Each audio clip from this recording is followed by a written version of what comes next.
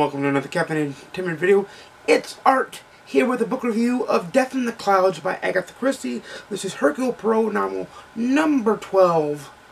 I love this series because it reminds me a lot of Sherlock Holmes.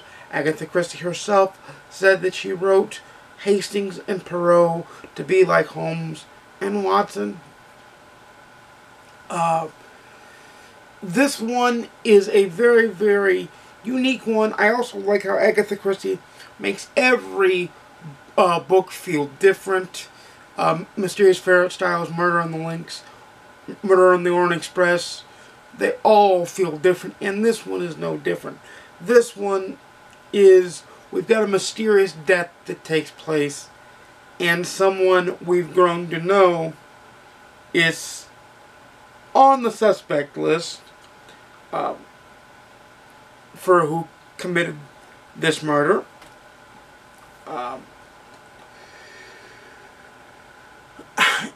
The camaraderie between the characters in the book, Inspector Japp and Poirot, is very, very good.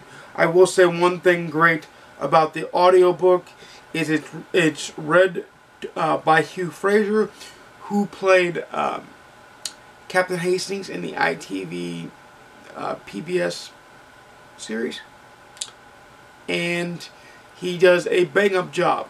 He almost sounds a little bit like David Suchet when he does Poirot, and when he does Japp, he gets that gruff, gravelier voice that you expect with Japp. So that is really, really good. Now on to the story. The story is written well, but I will say it's the first one where I felt it was a little bit dated, in that I kind of saw them treat one of the characters a lot better than I think that they should have treated him. Sorry, my phone goes off with alerts all the time, and it's out of my reach, so you have to forgive me on that one. I need to shut off those alerts, but I'll do that later. But getting back to what I was saying, they treated one of the characters with a little bit too much respect and didn't suspect him enough, as much as they would in a police procedural or a crime novel today. As a matter of fact, he suspects himself more than they suspect him. It was a bit slow for me. I kind of zoned in and out. It was still good. I was reading it on my Kindle. I have it in Kindle form, physical form, and I got it in audiobook form. I returned the audiobook form after it was done because of audio skipping. It skipped several times to where I had to back it up and try to make it not skip, or at the parts where it would skip, I would have to read it so I wouldn't miss any words. But the beauty about Audible, as an aside, is that you can return it at any point in time. So the story was a little bit lackluster for me. It was a little bit paint by numbers in a lot of ways. But I can see how when this was originally written, it would have been top of the line, top notch. But me coming at it from the angle of, I read a lot of mysteries, and I've read a lot of mysteries like this, I enjoyed it, but it was a bit run-of-the-mill. But Agatha Christie is still the queen of mystery. She's still the most important mystery writer, in my opinion. As far as novels go, Sir Arthur Conan Doyle may have started the genre, but it was Agatha Christie who perfected the genre. And as a Sherlockian, I don't come by that by just saying it and reading a few. I come by that because continuity and coherency is important to Agatha Christie. Even though the stories are separate, and Death in the Clouds is separate from Murder on the Orient Express, it's separate from the Murder of Ryder Ackroyd, it's separate from all the other novels, it's still self-contained, and it still somewhat builds on the ones that come before it and lay the foundation for the ones that come after it. So, in that respect, she's better than Conan Doyle, because Conan Doyle has a lot of continuity problems. And his continuity problems is where he gets in trouble. So if I had to score this book, which for GoodReads we have to, or we can choose to, I do score every book because I feel that's part of a review. I would say on my own scale, it's read it, try to borrow it, try to get your hands on it, read it, get it done. Most definitely get it done.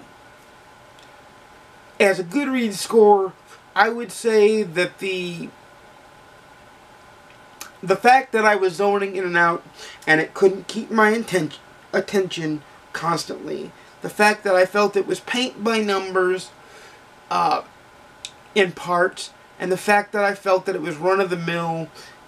Yes, it was the foundation for its type of genre, I'm sure, but its foundation to me is showing a little bit of the cracks.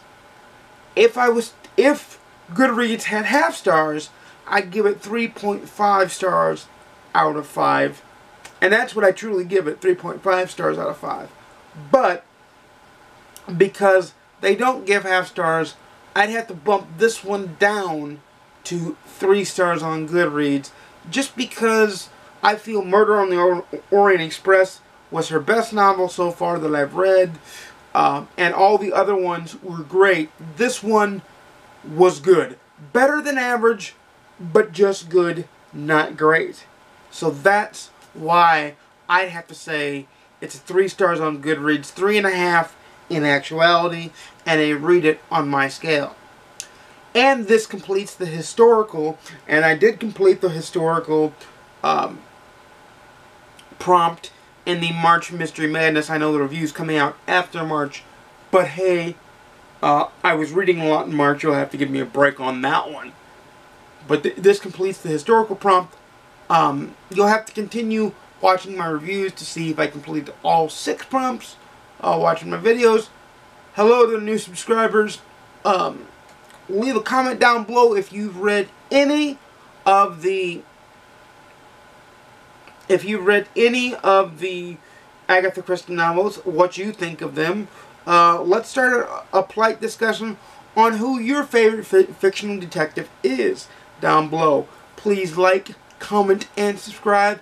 And without further ado, you know I make videos every Monday, Wednesday, and Saturday at 12:30 p.m. Central, 10:30 a.m. Pacific, and 1:30 p.m. Eastern. And to my original subscribers, thanks for sticking with me. Until next time, happy reading. I'll see you again soon, and peace.